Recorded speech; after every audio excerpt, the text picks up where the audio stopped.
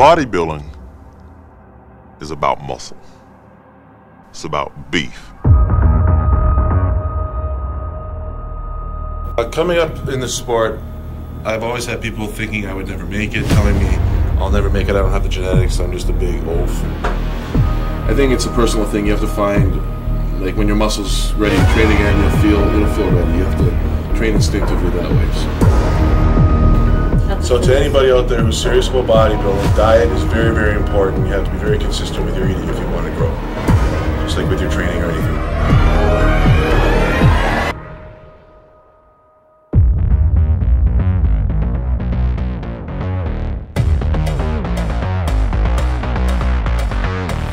I really like going to the gym and developing my body and feel the iron in my hands and training really heavy.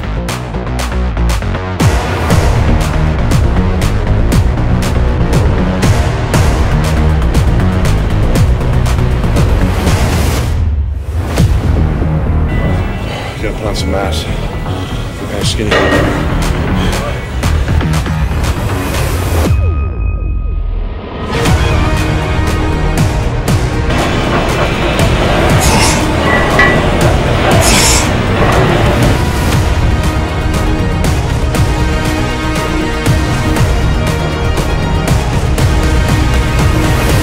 How much more can you improve for everybody to say, whoa?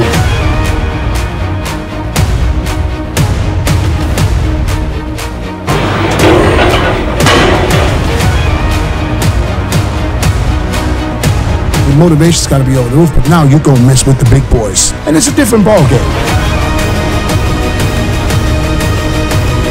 Turns your body into a machine.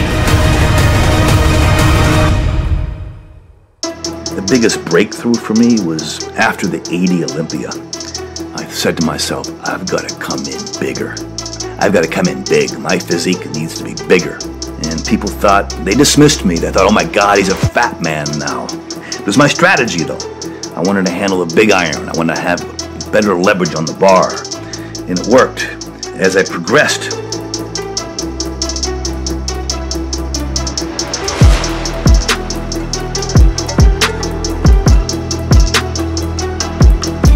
probably 8 ounces of beef here, half a cup of rice, and a cup of Ezekiel cereal, so we get about 100 carbs, a little over 100 carbs.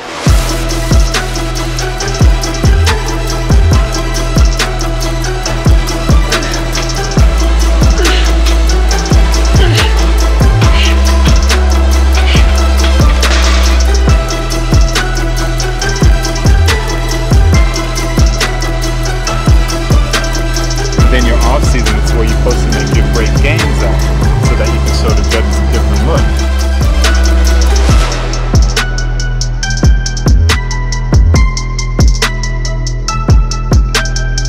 I eat usually around 12,000 calories in the off season. You're eating like around the clock, non-stop, basically. You know, I live like on a 3-hour schedule because I eat every 3 hours, so no matter what I do, or that's daily.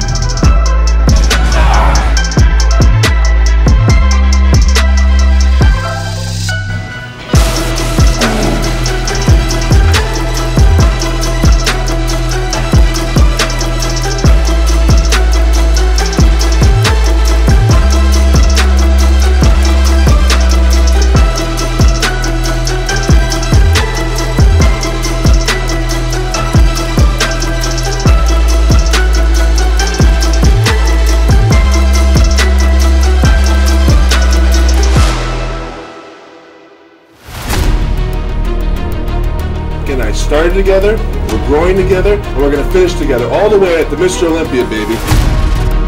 days, I kept my carbs high. 300 grams a day was my requirement. Every single day within my caloric realm or structure.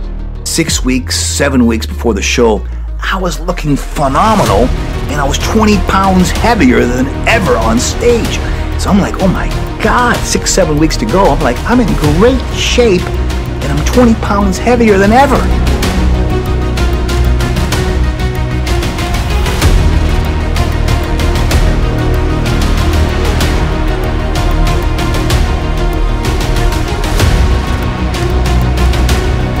He was massive, and I look at him now And I look at today's lineup and I still look back and think, I can't believe how big he was.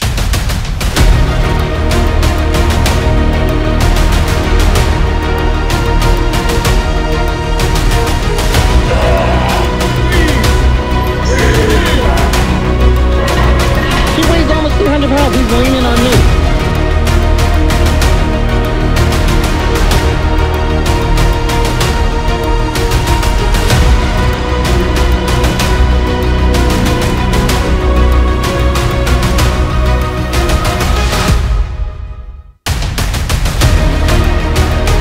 Days I've been hitting it hard. Every single day, intensity at 100%, not letting up on anything.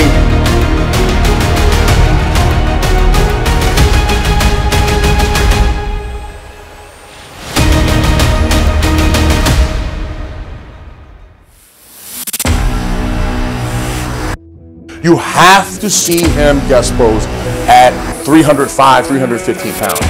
It is like a Godzilla monster walking out on stage.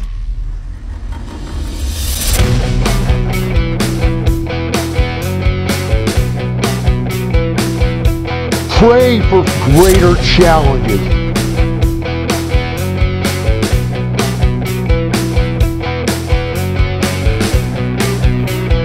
This is Beth. Can I help you? Hey Beth, how you doing? It's Ronnie. Hey, what's up? Hey, can you put my food on?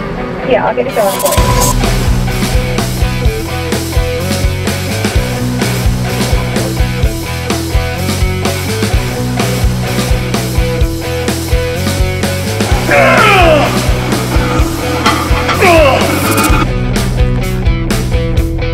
I really enjoy my meal here. As you can see, I just love chicken. It's my first meal and I'm starving, so I'm gonna get to it. Oh, this thing I know I'm not gonna be able to do it. The truck, it's gonna crush me. I never climbed under a weight thinking that. I climbed under that fucking weight thinking I was a goddamn gorilla and I could do anything I set my mind to.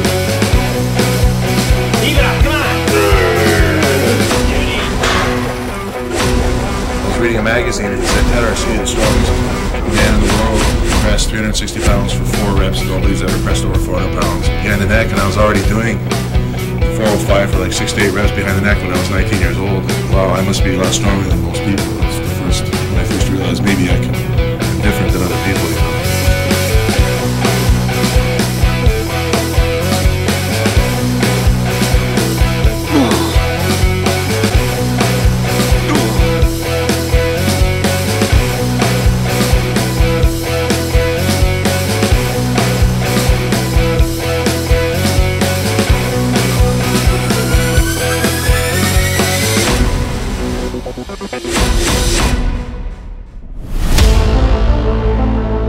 The camera will never justify his size. The man is incredibly humongous. He is just larger than life.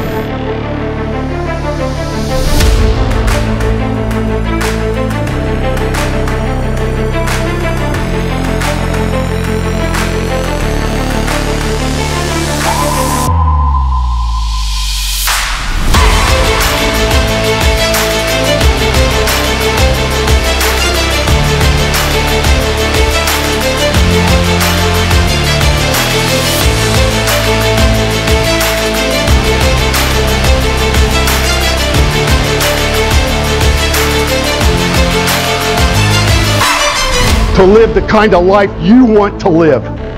Everybody in this room is capable of that. You built the discipline to do that through your training. It's inspiring to be in the presence of so much testosterone and hardcore athletes that like to kill it.